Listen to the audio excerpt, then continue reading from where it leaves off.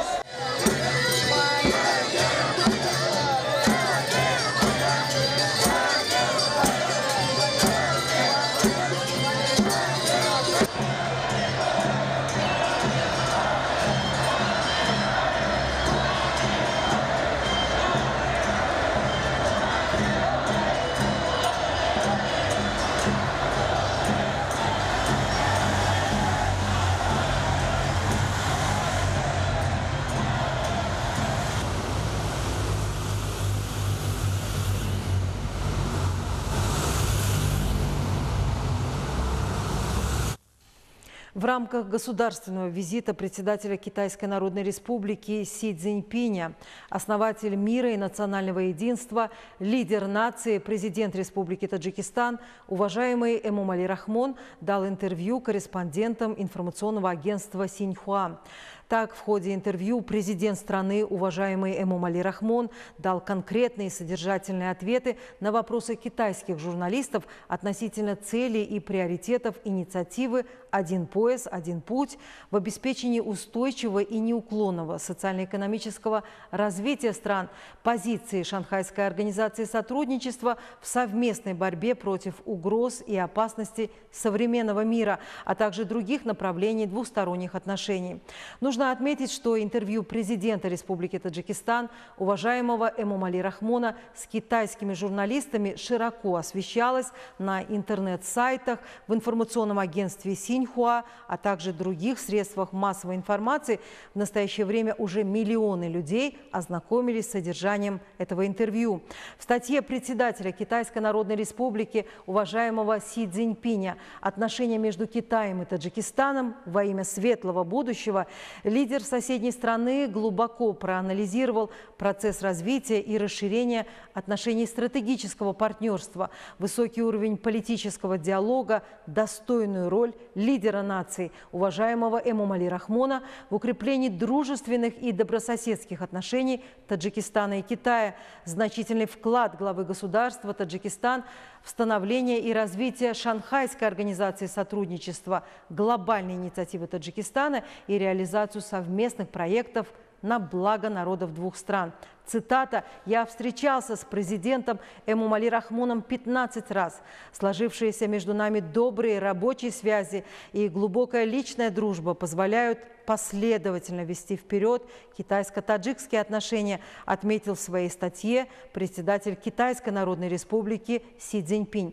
Следует отметить, что статья лидера соседней страны была опубликована на сайте национального информагентства Таджикистана «Хувар» и других периодических изданиях. 5 июля основатель мира и национального единства, лидер нации, президент Республики Таджикистан, уважаемый Эмомали Рахмон, принял генерального секретаря Организации Объединенных Наций, уважаемого Антонио Гутерриша. В ходе встречи обсуждались актуальные вопросы сотрудничества Таджикистана с Организацией Объединенных Наций.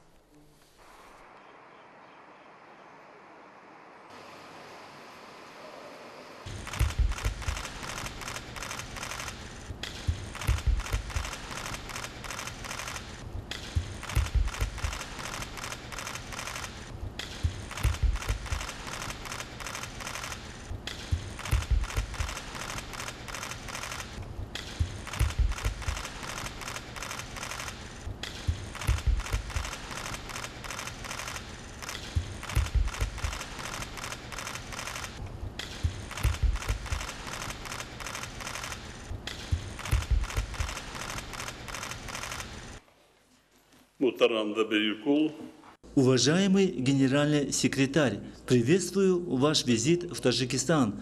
За минувший период мы совершенствовали и укрепили устойчивую основу сотрудничества с Организацией Объединенных Наций, и мы полностью оцениваем сотрудничество в течение этих более 30 лет как на чрезвычайно высоком уровне. И в дальнейшем Организация Объединенных Наций для нас останется навсегда как самая важная и престижная организация мира. Мы, как члены этой организации, искренне хотим с вами сотрудничать во всех направлениях со всеми институтами Организации Объединенных Наций. В частности, мы высоко оцениваем ваш вклад в продвижение этого процесса. Выражаю вам и всем структурам организации благодарность всего народа Таджикистана за ваше созидательное и плодотворное сотрудничество. Организация Объединенных Наций играет важную роль в реализации комплекса приоритетных программ Республики Таджикистан.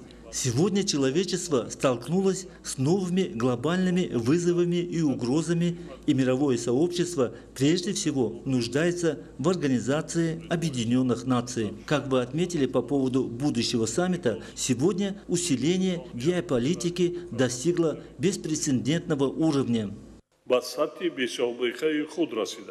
Ваше превосходительство, выражаю огромную благодарность за то, что вы приняли и приветствуете нас в этот насыщенный день, когда вы очень заняты. Хочу отметить, что сотрудничество между Таджикистаном и Организацией Объединенных Наций является образцовым. Таджикистан, хоть и небольшая страна, но тем не менее оказывает большое влияние и играет выдающуюся роль в работе Организации Объединенных Наций и в работе мирового сообщества в целом. Мы никогда не забудем потенциал, энергию и динамизм, как вы выдвинули в центр мирового сообщества предложения по водным вопросам. По вашему предложению мы реализуем международное десятилетие действий «Вода для устойчивого развития».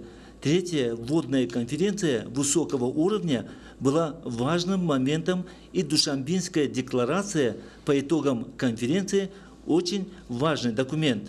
Мы тесно будем сотрудничать с Таджикистаном. В следующем году мы встретим 2025 год как Международный год сохранения ледников. И мы хотим, чтобы в этом плане Таджикистан возглавил этот процесс. Ледники служат для нас. В настоящее время ледники вызывают обеспокоенность. Со стремительным таянием ледников наблюдается приход больших водных потоков, и мы видим влияние этого процесса на сообщество. Воды может и вовсе не останется. В этом направлении Таджикистан для нас является надежным партнером. На конференции, которая пройдет в Азербайджане, мы надеемся, что Таджикистан проявит активность, устойчиво и в качестве авангарда продолжит усилия в деле решения глобальных проблем, при этом не утрачивая динамику в этом процессе. Хотя вы являетесь небольшой страной, вы оказываете существенное влияние в решении глобальных проблем в мировом масштабе. В этом плане таяние ледников в различных континентах мира, Гренландии или же в вашем регионе, являются важными вопросами для нас всех. Выражаю благодарность и поздравляю правительство Республики Таджикистан за инициативы для достижения целей стратегии развития Республики Таджикистан и целей устойчивого развития. Для нас Таджикистан является надежным партнером. Хочу отметить, что вы находитесь в сложнейшем и опасном регионе. Те трудности и ситуации, которые десятилетиями наблюдаются в Афганистане, непосредственно оказывают негативное влияние на Таджикистан. Во всех этих направлениях вы можете положиться на нас. Мы с вами сходимся во мнении. Уверяю вас, что мы ваши друзья. Мы хотим, чтобы ваша страна была весьма успешной, и лидирующую роль, которую вы выполняете на международной арене, по сей день уникальна, и вы успешно продолжаете эти усилия во всех аспектах. Ну и сразу после встречи с основателем мира и национального единства, лидером нации, президентом Республики Таджикистан, уважаемым Эмомали Рахмоном, генеральный секретарь Организации Объединенных Наций Антонио Гутерриш прокомментировал итоги беседы с главой государства. Уважаемые дамы и господа, уважаемые представители средств массовой информации, выражаю благодарность его превосходительству, президенту Республики Таджикистан, уважаемому Эмомали Рахмону и народу Таджикистана за теплый прием. В ходе встречи мы обсудили актуальные вопросы сотрудничества Республики Таджикистан с Организацией Объединенных Наций. Я несколько раз посещал эту замечательную страну. Последний раз приезжал сюда 7 лет назад во время одного из своих первых визитов в качестве генерального секретаря. С того времени наша глобальная семья, мир преодолели немало трудностей и испытаний, от пандемии COVID-19 до усиления геополитических разногласий, конфликтов и усугубления климатического кризиса. Эти проблемы напоминают нам, что единственный устойчивый путь вперед – это диалог и сотрудничество. Это одно из главных посланий на протяжении всего тура всем 5 странам Центральной Азии. В этом изменяющемся мире страны Центральной Азии выбрали свой путь. Мы солидарны с ними в том, что они хотят общего согласия. В этом плане Таджикистан является важной страной. В этом году исполнилось 32 года, как Таджикистан стал членом Организации Объединенных Наций. Страна доказала, что является лидером международных глобальных инициатив и важным партнером. Организация Объединенных Наций ценит образцовое сотрудничество с Таджикистаном через страновую группу ООН и региональный центр ООН по превентивной дипломатии для Центральной Азии. Таджикистан понимает, что мы должны решать международные и глобальные проблемы посредством солидарности. Это продемонстрировало, например, лидерство Таджикистана в реализации глобальной водной повестки дня. В этом направлении важной является третья международная конференция высокого уровня по международному десятилетию действий «Вода для устойчивого развития» 2018-2028 годы в рамках Душанбинского водного процесса, которая состоялась в прошлом месяце. Таджикистан является мировым лидером в продвижении водных инициатив, решении проблем климата на глобальном уровне. Я ценю приверженность Таджикистана по оказанию гуманитарной помощи Афганистану, приему беженцев, экспорту электроэнергии, содействию трансграничной торговле. Таджикистан достиг значительных успехов в борьбе с терроризмом и экстремизмом, которые угрожают всем нам. Особенно благодарен Таджикистану за репатриацию таджикских женщин и детей из Сирии и Ирака, а также за поддержку Таджикистаном глобальной контртеррористической стратегии Организации Объединенных Наций. Я высоко оцениваю инициативу Президента Республики Таджикистан, уважаемого Эмомали Рахмона, сделать Таджикистан зеленой страной к 2037 году. Таджикистан имеет значительные успехи в достижении целей устойчивого развития, в частности, в сфере здравоохранения, производства электроэнергии. Полное уважение прав человека также является прочной основой для мира, безопасности и развития.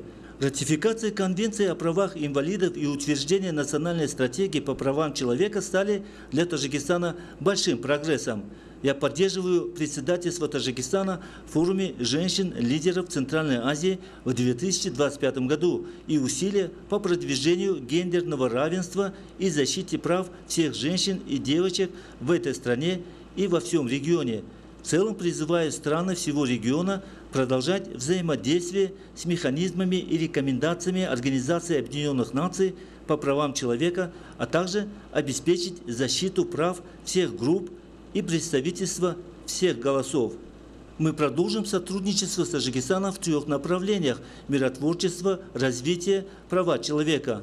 Еще раз выражаю благодарность Президенту Республики Таджикистан, уважаемому Эмомали Рахмону и народу Таджикистана за теплый прием. Thank you very much. Сегодня состоялась церемония встречи председателя Китайской Народной Республики Си Цзиньпиня на площади Дворца нации, которая была празднично украшена. Основатель мира и национального единства, лидер нации, президент Республики Таджикистан, уважаемый Эмомали Рахмон, тепло и искренне лично встретил высокопоставленного гостя и пригласил его на почетный подиум. Церемония встречи продолжилась с рапортом командующего почетным караулом, исполнением государственных гимнов двух стран, прохождением глав государств перед почетным караулом, выражением уважения высокопоставленного гостя государственному флагу Таджикистана, позже знакомством с официальными делегациями обеих сторон и завершилась торжественным маршем подразделений почетного караула перед главами двух государств. В соответствии с установками церемонии государственных визитов в честь председателя Китайской Народной Республики из пушек был дан 21 залп.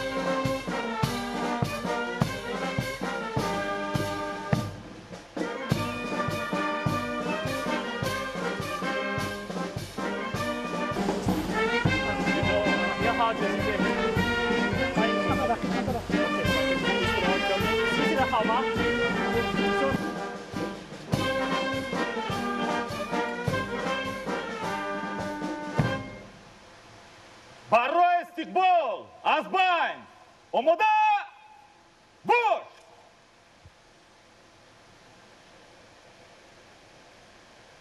جناب عالی پرزیدنت جمهوری مردمی چین باتالیون قراولی فخری با مناسبت تشریف دولتی شما به سرزمین جمهوری تاجیکستان صف آراسته شد. کماندیر باتالیون قراولی فخری подполковник حافظ‌زاده.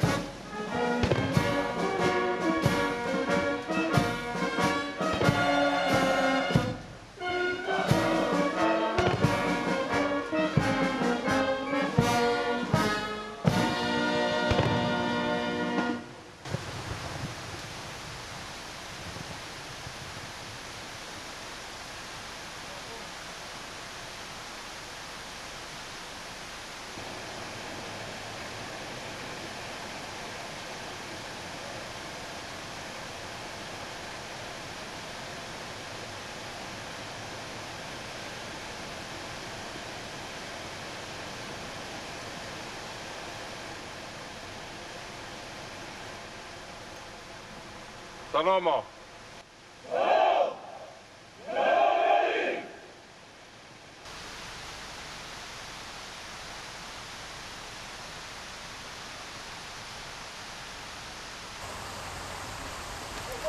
Председатель Маджлиси председатель Маджлиси премьер-министр, руководитель исполнительного аппарата президента.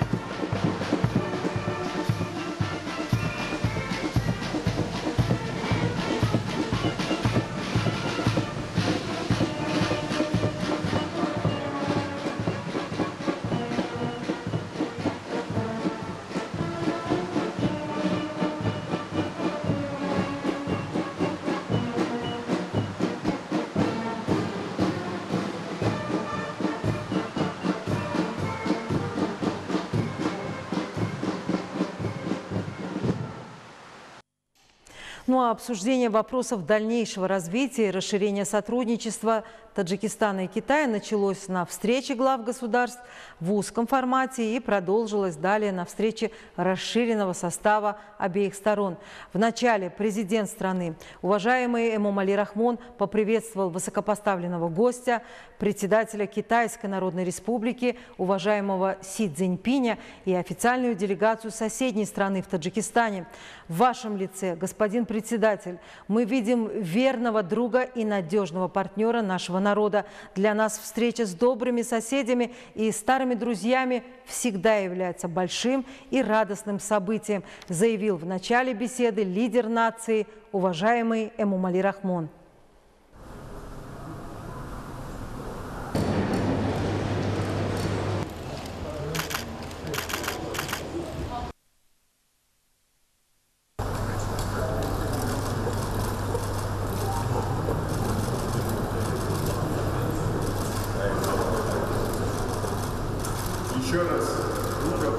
Мутарам Раиси Мардуми Джумури Мардумичин.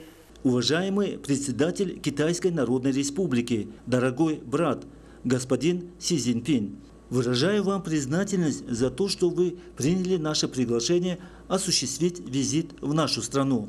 Очень рад видеть вас в Таджикистане. Символично, что наша сегодняшняя встреча совпадает с десятилетием вашего первого государственного визита в Таджикистан. Я высоко ценю ваше постоянное внимание по продвижению отношений между нашими странами. Китайская Народная Республика является нашим близким соседом, надежным другом Таджикистана.